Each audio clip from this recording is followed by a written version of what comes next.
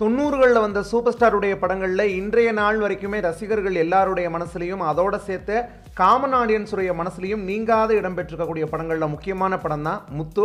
எப்போ டிவியில் போட்டாலுமே குடும்பத்தோடு உட்காந்து பார்க்கக்கூடிய படங்களில் முக்கியமான படமாக முத்து திரைப்படம் திகழுது. 1995 வருஷம் வெளியான முத்து திரைப்படம் இப்போ வரைக்குமே இந்த படம் வெளிவந்து 20 வருஷம் அப்படிங்கிறது நிறைவடைஞ்சாச்சு. இப்போ முத்து திரைப்படத்தில் தனக்கு நடிக்க ஒரு வாய்ப்பு வந்தது. ஆனால் தான் அந்த வாய்ப்பை மறுத்துட்டதா ஒரு பிரபல நடிகர் வந்து சொல்லியிருக்காரு. மலையாள நடிகர் ஜெயராம் அவர்கள். இவர் தமிழ்லையும் பல படங்கள் வந்து நடிச்சிருக்காரு.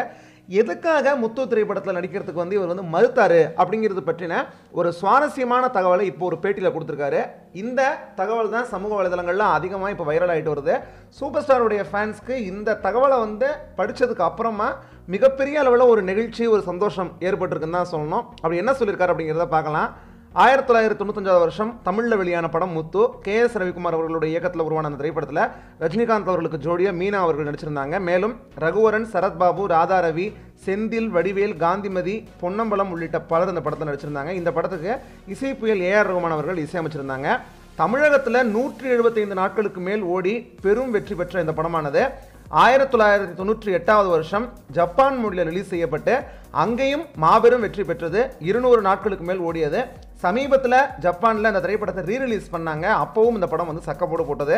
இந்த படத்தில் அதன் இயக்குனரான KS ரவிக்குமார் அவர்கள் தமிழ் பேசக்கூடிய மலையாளியா கேமியோ அப்பியரன்ஸ் வந்து கொடுத்துருப்பாங்க. இந்த படம் மலையாளத்தில் மோகன்லால் சோபனா நடித்த தென்மாவின் கொம்பத் அப்படிங்கிற படத்தினுடைய கதையை பேஸாக கொண்டு தான் எடுக்கப்பட்டது. ஆனால் அந்த படத்துக்கும் இந்த படத்துக்கும் பார்த்தீங்கன்னா கொஞ்சம் கூட சம்பந்தமே இருக்காது. அந்த அளவுக்கு KS ரவிக்குமார் அவர்களுடைய திரைக்கதை வந்து மிகப்பெரிய அளவில் வந்து மாறுபட்டிருக்கும் தான் சொல்லணும். இந்த திரைப்படம், அதாவது மலையாளத்தில் தேன்மாவின் கொம்பத்து இருக்குது பார்த்தீங்களா, அது வந்து பிரியதர்ஷன் அவர்கள் வந்து இயக்கியிருந்தாங்க.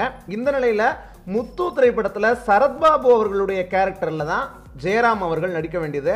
ஆனால் அதை தான் ஜெயராம் அவர்கள் அந்த வாய்ப்பை வந்து மறுத்திருக்காங்க.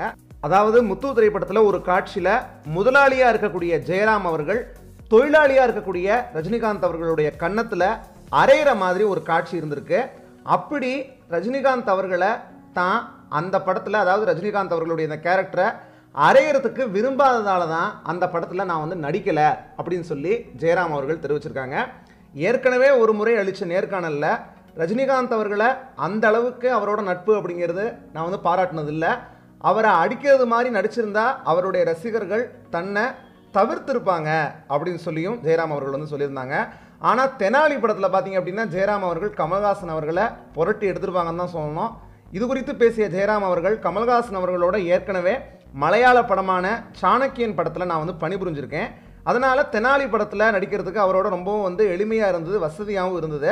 ஆனால் ரஜினிகாந்த் அவர்களை அந்த மாதிரி நான் வந்து அடிக்க முடியாது.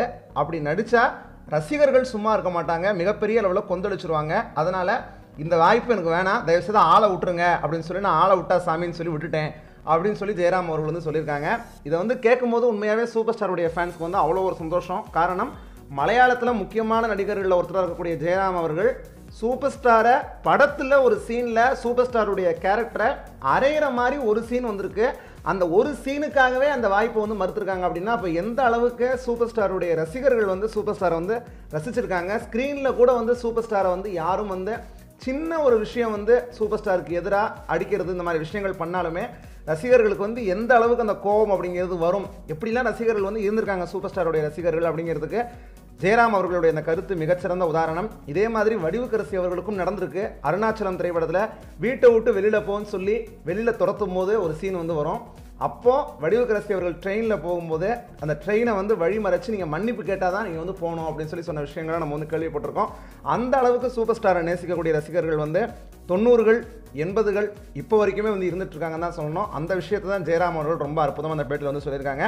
நீங்கள் ஜெயராம் அவர்களுடைய இந்த கருத்து பற்றின உங்களுடைய கருத்துக்களை மறக்காம கீழே உள்ள கமெண்ட் பாக்ஸில் தெரிவிங்க. மேலும் இந்த வீடியோ உங்களுக்கு பிடிச்சிருந்ததுன்னா லைக் பண்ணுங்கள், கண்டிப்பாக அதிகமான பேருக்கு ஷேர் பண்ணுங்கள். இது மாதிரி வீடியோஸ் அப்டேட்ஸ் தொடர்ச்சியாக பெற தமிழ் பேஜை சப்ஸ்கிரைப் பண்ணுங்கள், பக்கத்தில் ஒரு பெல் சிம்பலையும் கிளிக் பண்ணுங்கள். தொடர்ந்து பல்வேறு வீடியோக்கள் சந்திப்போம். நன்றி, வணக்கம்.